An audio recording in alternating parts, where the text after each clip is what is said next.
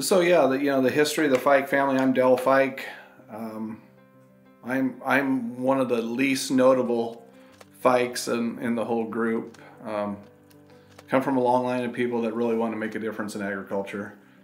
My dad was very forward-thinking, not necessarily on the technology side and things like that, but really how to make the farming system, agriculture, the cattle side of things, all better for families and communities.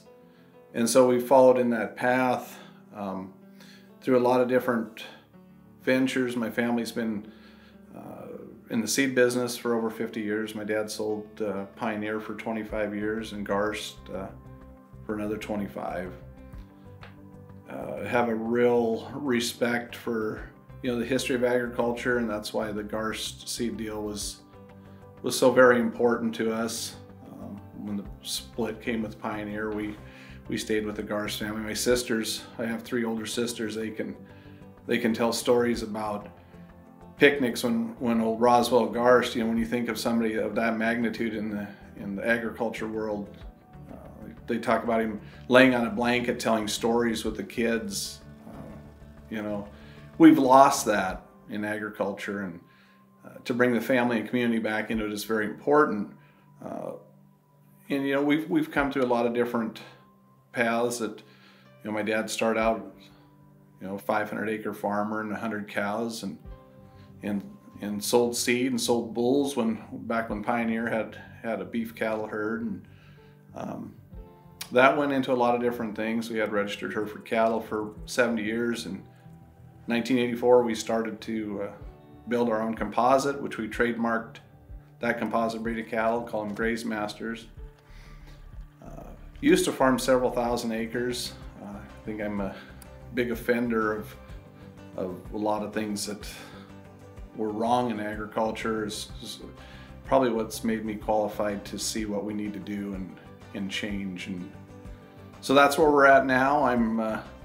I've consulted profitability and regenerative type operations in 42 states, Canada, Mexico, about 250 clients, 249 of those were 100% success, and I'm still working on the other one to make them a success. So we're very, very focused on when we get the soil right, we're going to change all society. The family improves, community improves. Resources are very, very finite, something that God gave us, so we need to really take care of. And quite frankly, in agriculture, we haven't done a very good job, and I want to help change that. I think it started a long time ago. I kept getting these free pens in the mail. I'm like, what is this company that's got such a budget that can send all these pens to me? And I was just like, I was enamored by Rio. And I really was at that. I'm half joking, but I was at that point.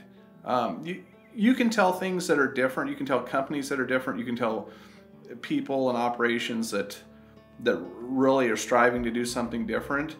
And so I started to follow Rio, and apparently I'm a slow learner because that was a long time ago, and now we're finally sitting here,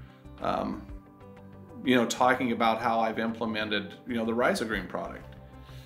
And when I talk about a new product with any excitement, people think there's a fair amount of validity to that, because we've tried a lot of different products on the soil health side to improve profitability, to make whatever better. And we found a few that have worked to some degree. We found a lot of them that didn't work.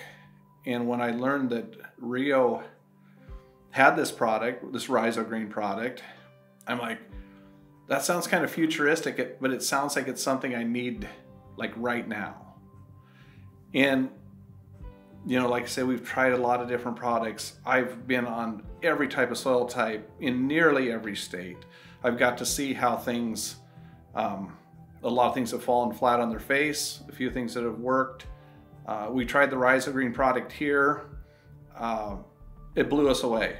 We tried it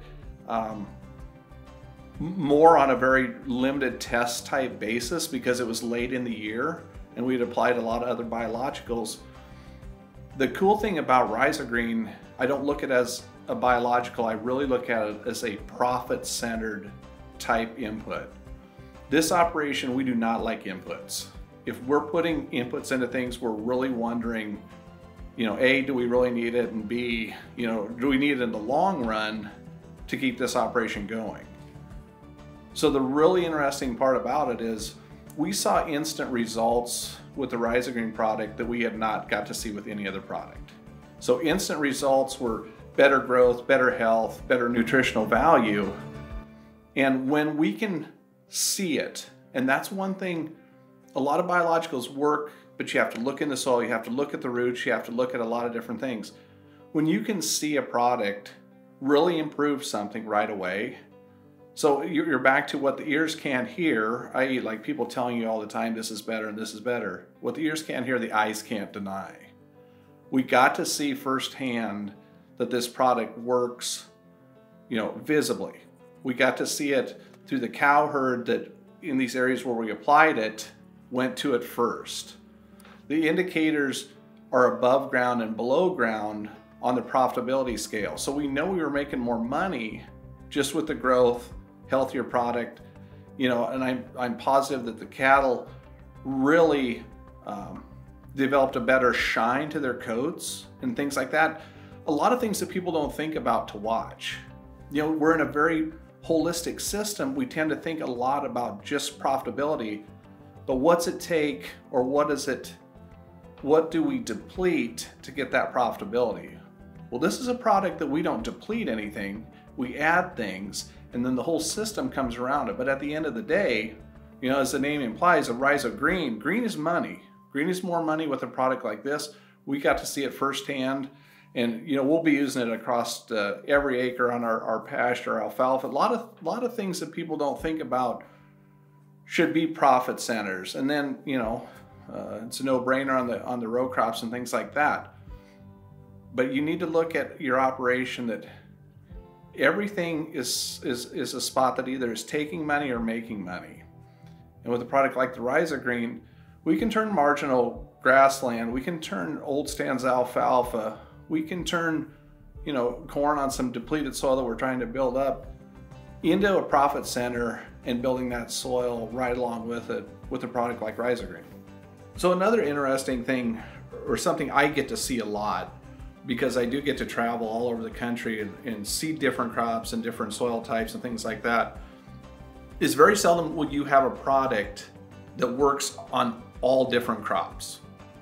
So there's products out there that work great on corn or on beans or whatever. Well, the farmer or rancher's got enough to think about without like, hey, is this a product that I can use on this? And do I have to get another product on that?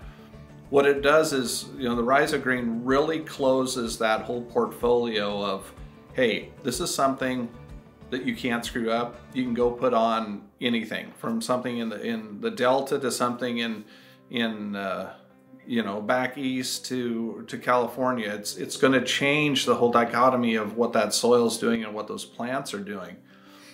And now is probably one of the most critical times in recent history that we need to be looking at things that really maximize or optimize that money we're spending, and helping us with maybe not having to spend so much money on the other side. When we just look at like the benefits of what this product does, we've got to see it here. We can reduce our nitrogen needs by at least 15%, and we've just got to see it across the board. And compared to a lot of other products, those products just don't have that kind of bang. They don't have that muscle that's really going to help, make that profitable, have a little reduction, really start building the soil. Like we say, we've used a lot of different products. We've got to see some that have kind of worked. This is a home run for relieving some of that stress that everyone that they're dealing with now. If I could have a product in every parts of my operation that come and tell me that, hey, we're going to reduce this much of a headache. We're going to really add some value by not doing anything different than dumping it in, a sprayer that we're already using anyway. So when we think about how that all ties together, the last thing we need is to be thinking more and wondering if a product's going to work.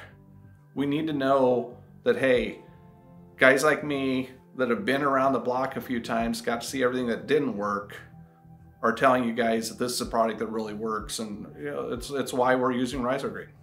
Yeah, we talk a lot about, you know, what can really correct things that are going wrong, or what are the issues that we're running up against. And you know, if you read a lot of history, ancient civilizations or civilizations throughout history have risen and fallen from the depletion of soil and water and resources like that. I'm a firm believer that if we get the soil right, we start to change all of society.